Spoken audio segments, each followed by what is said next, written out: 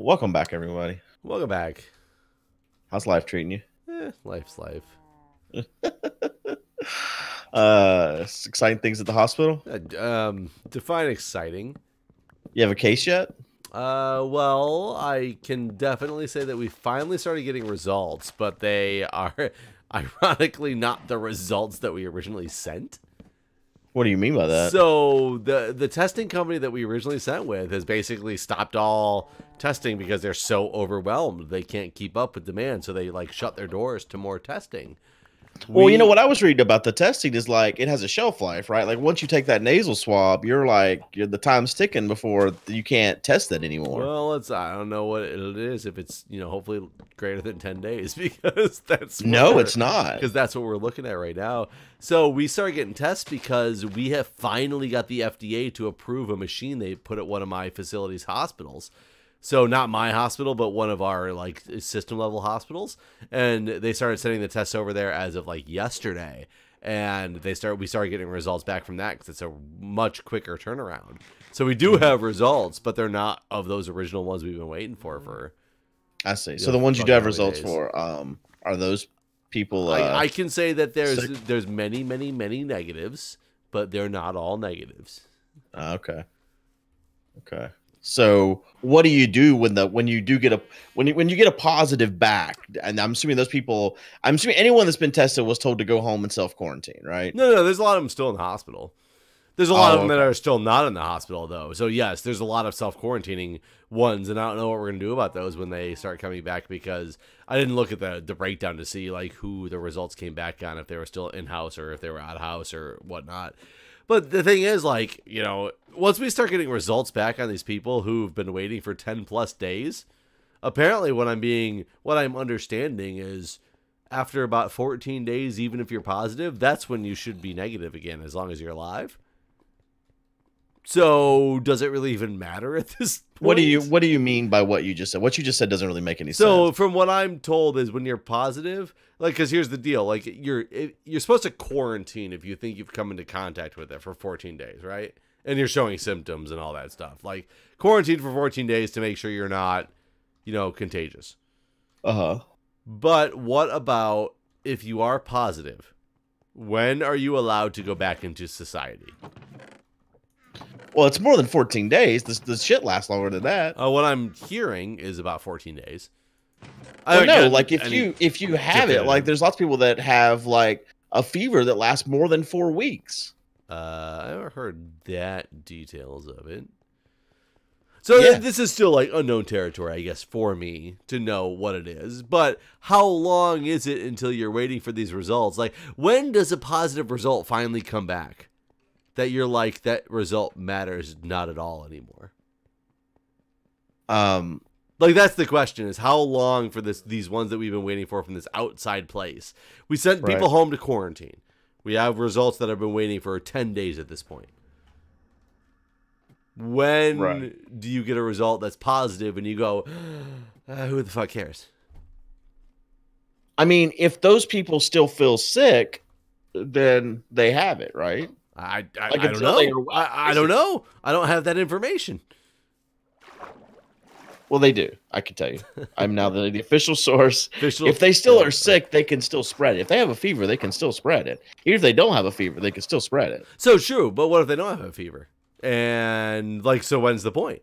When is the point of like, are you going to, if somebody you knew was positive for this thing, that we will not speak its name for demonetization purposes. You can say it, you just can't put it in your title. Shh, we just won't say it, and then we can manual review. Fuck you, manual reviewer, because Well, now you done it. But when do you look at that and say, okay, you're fine, you can go back in society? Well, the truth is, society is shut down, so there's nowhere to go anyways. Okay, so when is the appropriate time? Once you're well. So what is the definition of well? Some of these people are asymptomatic shedders without even feeling the brunt of any problems. Sure. So what is well? I mean, again, I guess that's why we're shutting everything down, right? Sure. But have we talked about this next stage? I mean, it depends on who you mean by we. I Like the mean, well, Imperial College that's of London has talked it. about what the next stage is like, and you don't want to hear what they've had to say. Months and months and months.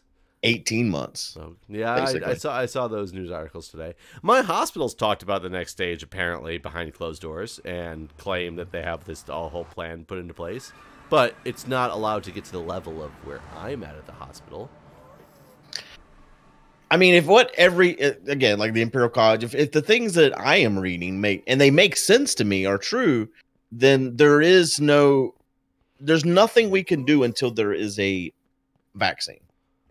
Basically, until there's a vaccine, we need to all maintain social distancing and maintain a pretty much shut down life until there is a vaccine and we can create that herd immunity.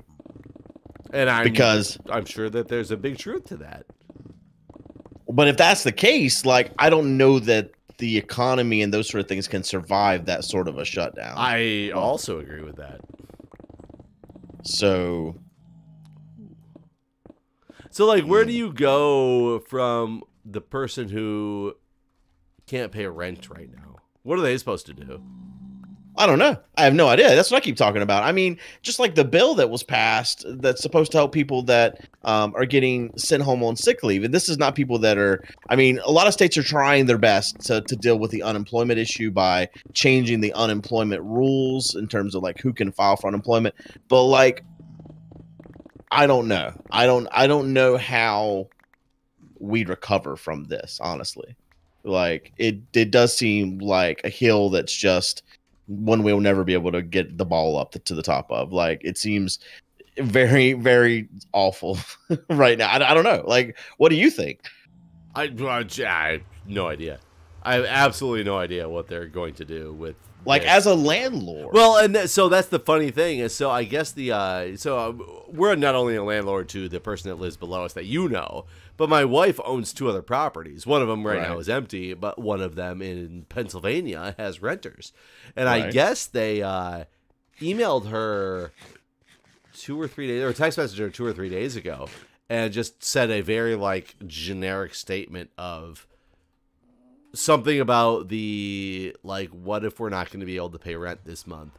And I guess there are 2 people who work in like the restaurant industry, and one's a waitress and the other one is like, I don't know if he's one of the chefs there or what.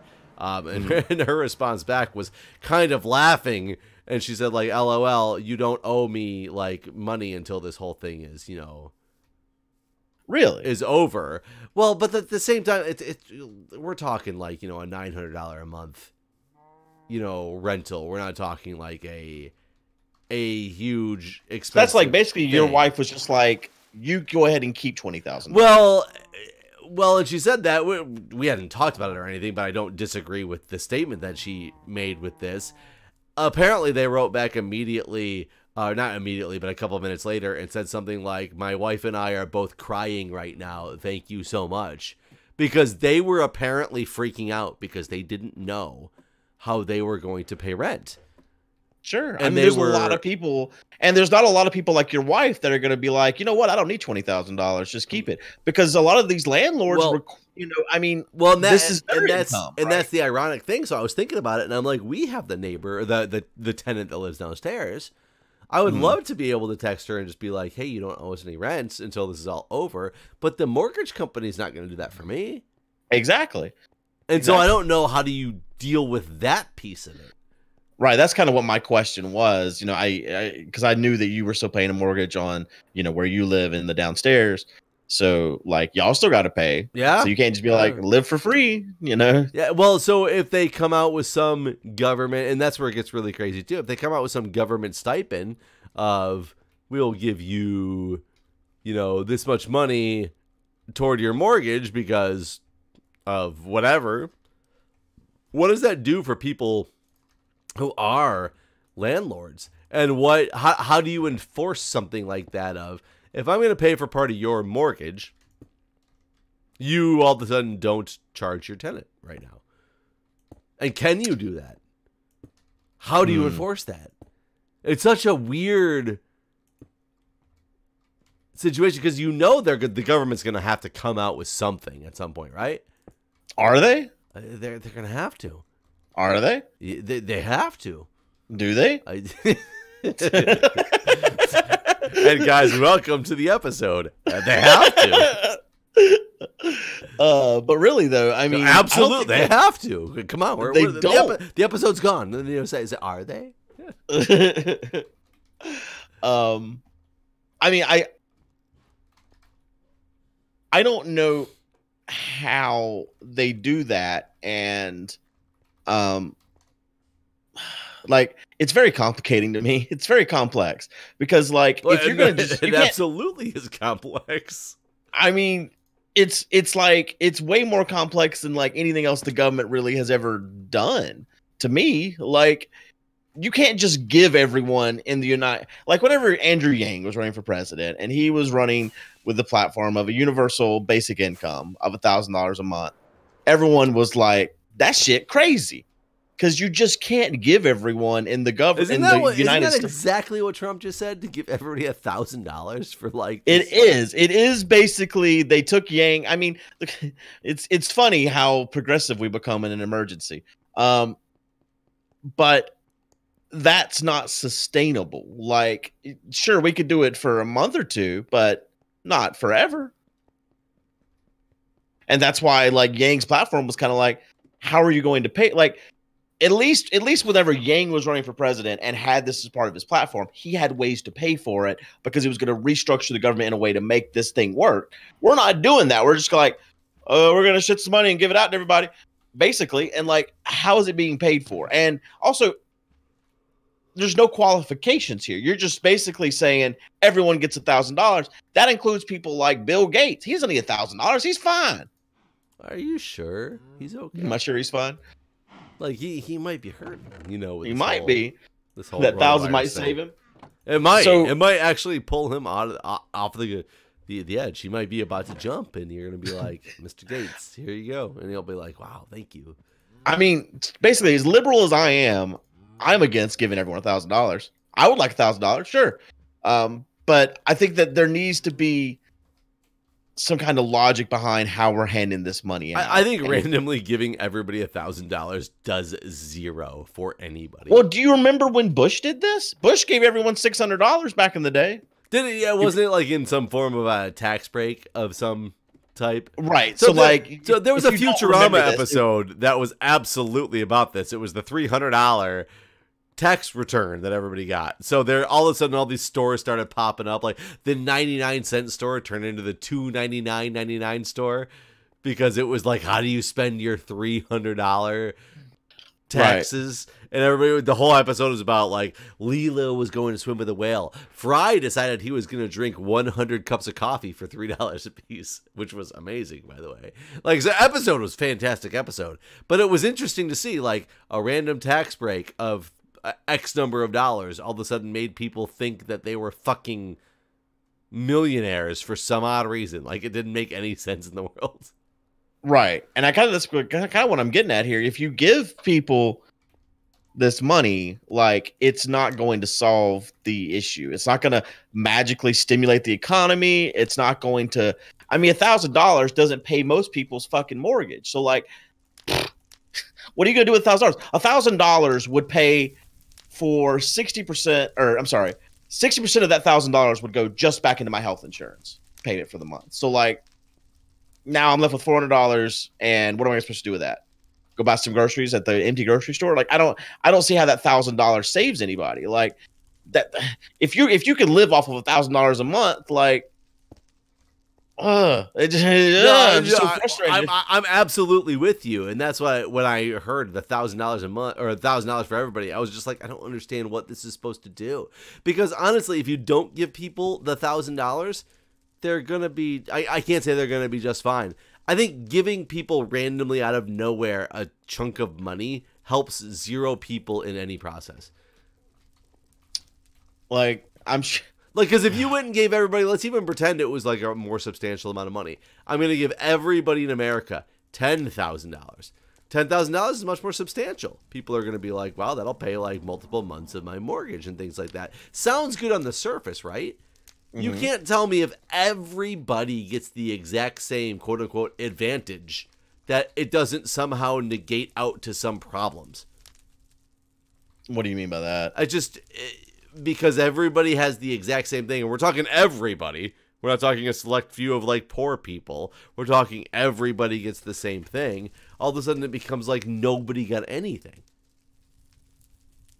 I don't understand what you mean by this. I'm sorry. I'm hoping some people who are watching like understand what I mean. But well, I mean, if you give everyone $10,000, you said your words are, if you give everyone $10,000, it's like giving everyone nothing, is what you said. Yes, and that's an oversimplification because clearly, you're not giving the big banks and stuff, the banks as an entity, $10,000, and $10,000 means less to a billionaire like Bill Gates than it does to a poor person. Like, oh my God, I just ruined this whole fucking thing down here and didn't even think about it.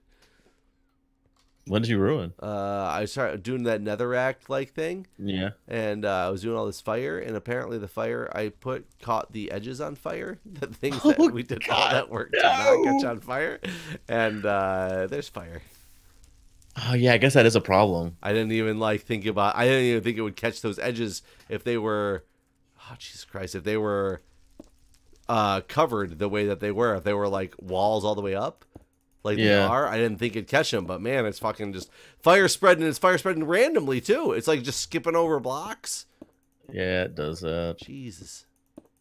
Luckily, I only did it in the corner with the glowstone, so now that I have holes in this stuff, I don't have to worry about the lava behind all of a sudden catching. It was just this glowstone area. Right. But now we got some shitty looking shit. I mean, if this thing lasts, 18 months, then it needs to be a hell of a lot more than $10,000 in the end. But I still want to get back to, oh God damn it, no, this one's lava, no. Oh God damn it, I don't even know how to address this right now. Because we gotta fill in all these gaps with something too, on the lava ones. Oh yeah, because it's gonna burn up otherwise. Yeah. Oh God, it keeps catching on the bottom. I can't get ahead of it. I'm nowhere near there. I would help you. I'm trying to fill some gaps in right now, real quick. Oh God, the fence is even apparently. Woo. Okay, I think I got that filled in for the time being.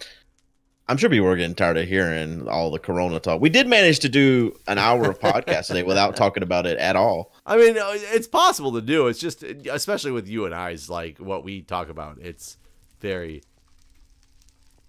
Oh no! I mean, with you working in the medical industry, like it's interesting to me to hear what it's like from your perspective. And there's so much more that I could talk about with my industry right now that I'm so afraid to even get into for fear of being fired because I am so upset at certain things that are happening in my industry right now. I'm sure everyone in the medical industry is having a hard time. Like, I mean, I don't know. What are y'all doing about childcare? Because aren't both of you considered like required employees? Well, sure. But so the nice thing is, my wife's not. She's not in. She doesn't work for the government. She works for something that you would think is required though and essential because it's like she works for the public health services. So any public health agency that's out there is under the purview of where she works. So you would think that they're essential, and they are essential, but they don't. They're now work from home because they don't have to be essential at a place. I see. So she got work from home starting on Wednesday, is what they implemented there. Her parents have been in all week, and her parents want to actually take her and the kids back to Ohio sometime this weekend because, for one, her dad is still, after all the cancer scare and all that stuff, he still has back problems and he's way more comfortable at his house. So he wants to go back home. And now that she's on work from home, they want to take all the kids and stuff there, which I'm okay with. I'm stuck here because I still have to go into the office. But are you not worried about getting separated and then the nation shutting down and you're not being able to reconnect? Honestly, it might be best for us right now because I said the other day, of anybody who's susceptible to get in contact with it at this point, it's me. If anybody in our family gets it, it's going to be me. So can they go there and basically hunker down? It would be better for them to go there and hunker down. And her parents, I think, are very actually concerned about that. They're concerned that they're going to catch this from, oh my God, another one is on fire. But yes, they are concerned they're going to catch this thing from me because they're worried that I'm in a position where I'm going to get it. And right. And they are the boomer generation. So, it's they're the ones that's you got to worry about with this stuff. So, I mean, I wasn't super worried until I read about the long-term. So I still, and we talked about that the other day. I still haven't substantiated that is a legitimate problem. Well, I mean, the studies that have, it's not just one, like you're not coming from one source. The problem is there's not enough time passed to see how long this is a thing. You know what I'm saying? Like maybe these people are seeing reduced lung function, but maybe that'll clear up in 6 months or something like that. But we don't have 6 months yet to know that to be the case. So maybe it's not as bad as it looks right now, but it could be. I mean, there's things that could be insane that we don't even, fathom. Like there's things that could come from this that you're not thinking about. You know what I'm saying? Sure. Like sure. Future health risks, like it could increase your chance of getting cancer or something, lung cancer. Who knows? Hopefully not, but could. So yeah, like I mean, I'm concerned now. We talked a little bit before the episode started, but Crystal's work, she works for a bank, which is high risk because you're touching money and interacting with customers. So she has a high risk job, and so she's with her working all the time, and or 5 days a week, and the school's closing. We basically just agreed that our daughter would stay here for the time being, like until things kind of panned out. But then after but not even a full week of that, we're still like in my normal schedule to have her. Period. I guess she started getting more worried that this could last months and months and months, and so she doesn't want to go that long without seeing her daughter, which I can understand, but I'm still not on her side here because I think that it's a huge. So anyways, for me, before I go into my concerns, she's as of next week, her bank is letting her off on the weeks that she's supposed to have our daughter, so she'll be able to get her come Monday or whatever. But to me, this is just awful. Not because my daughter's not going to be here, because to be fair, I need to be able to work longer than I am. So, I mean, I could be doing long streams and making money while there's still money to be made, that sort of thing. Cause I mean, I'm worried about this industry as well. More of a risk that she's going to catch it and then bring it back to you. Absolutely. Yeah. And that's the problem with the incubation time is she can go to Crystal's house. Everybody thinks they're all well. She comes back over here with the virus. Again, everyone thinks they're all well. And, then a few days later, then, no one's well anymore. Because there's no way to know that she's carrying it. So I'm definitely not a big fan of this change, and part of me is considering maybe I should tell her, all right, if you want to do this switch, you're gonna have to keep her until this situation is resolved, because I'm a no risk house, I'm trying to think about. Yeah, that would. So you're worried about you getting it now, though? Well, yeah. I mean, again, I know it sounds like I've done a whole 180 on this, where I'm going on a cruise. I'm sorry, Guude. You're not allowed to change your mind ever in life. That's the way it is. But you made a statement once. You stick by it. I'm booking you on another Disney cruise that leaves tomorrow. You will go. You will. Yeah, I mean, at this point, the way things have changed, even if Disney wasn't canceled, I'd be canceling. I wouldn't be going on this cruise, regardless. At this point. But that's just because the way that I see everything has changed now. Like I said, I'm more worried about long-term effects and that sort of thing than I was whenever this stuff was early on. And maybe I should have been more worried back then because, it's a new thing. We don't know what we don't know. Don't worry. But whatever. I have to go to a mandatory leadership meeting tomorrow with a 240-person invite in person. There's no way. That's against the fucking government's regulations on how big of a gathering can even be. I wish I were kidding. Well, just don't go. I'm not going to go, but I also had very long discussions with very high up executive leadership in my hospital about said item and why that it should never happen and why it should be canceled. And my concerns were taken and told that they are still going to hold a meeting. Do they not? I mean, I guess those recommendations by the CDC are only that, recommendations. They're not law that you cannot hold a gathering of more than 10 people. But are you on the main island? No. Oh, well, yes, I'm on the pyramid. Trying to Oh, make no, sure I it meant doesn't burn down. the main island. Someone just flew past me. I guess it was Ryu. Oh. I'm going around stealing things. Oh, that island. No. Yeah, yeah. I need a cactus, so I'm not stealing anything of high value, but I've been looking for cactus. I finally found some. So I don't know. You would think that in the medical industry, you would follow the guidelines of the CDC before anyone else. One would think. I'm very disappointed at a lot of the medical industry at this point. I don't understand. I mean, I understand why you're upset. I don't understand why they're just ignoring those guidelines and holding a 250-person meeting. I also do not. That's why I had a very long conversation with a very high-level executive person today that after 2 days of discussion, I said today, I need to have a meeting with you about this because there's a problem. Absolutely. Like that. You need to like blow a whistle or something. I don't know. I don't know what people do nowadays. But I already have. No, I mean, like, I don't even know. Like, you need to like call the. Well, the problem is that there's a certain point where people consider certain things mission critical, and my whole point was trying to convince them that this is something you should absolutely have virtual if you still think it's critical. Especially without guidance of what it is to anybody. It's just, this is a mandatory meeting. Have to be it there. Like, I need more information. And at first it was if you really feel uncomfortable, I will excuse anybody who wants they have to contact me directly, to now it's, if you don't want to go, don't go. And that's what's going to happen.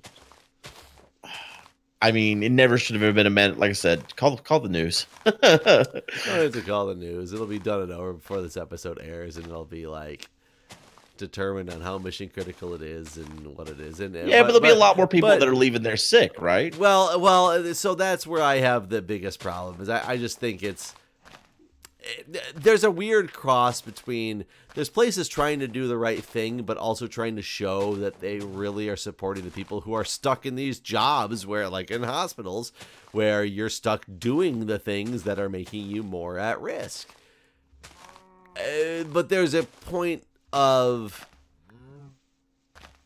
we're supporting you as much as we can, and we are there to step in for you when you need us to, because you are now like sick or quarantined or whatnot. And then there's a point of idiocy of we're going so hard in one direction to try to prove our loyalty to you as our employee and a good person, that we're trying to show how much we are there for you, to where it's negatively impacting others. And that's where it's like lost at, is there's not they can't figure out where that line is, and they're making wrong decisions in my mind about that. I mean, to some degree, I feel like each day the reaction escalates only because, well, now what are we going to do? What are we supposed to be doing today? Like yesterday we closed we went from all the restaurants. 8,000, like, to give people context, we went from like 8,000 cases yesterday to 13,000 today. And that's just because we have testing. I'm sure we have 100,000, guaranteed. You know? But that shows where this is about to go as test results start to come in. Yeah, I don't know. Where are we at? I'm trying to look at where we're at right now. Oh yeah, 13,678 as of this, and our numbers just look exponential growth. They've made the dots on the COVID map smaller. What they've done is before it was like, they had to scale them down because I think it was covering it too much with red when you zoomed out. It's just, I guess that's true. I noticed in the United States before it was like dots per major city, and now it's just dots per state. So like there's not like one dot in Raleigh and one dot in Charlotte for my state. It's like just North Carolina dot. Oh, you know I guess I always looked at Washington D.C. anyway, which is, a quote unquote state. Right. Right. So. But what do you think about? So what do you? What? I don't even know. We probably should. bring this episode into the, I mean, bring this conversation to the next episode at this point. I guess people are probably, like I said, tired of us talking about this, but they're still quarantined while they're watching this, so it's okay. Yeah, that's true. All right, Suckers. folks. We'll see you next time. See ya.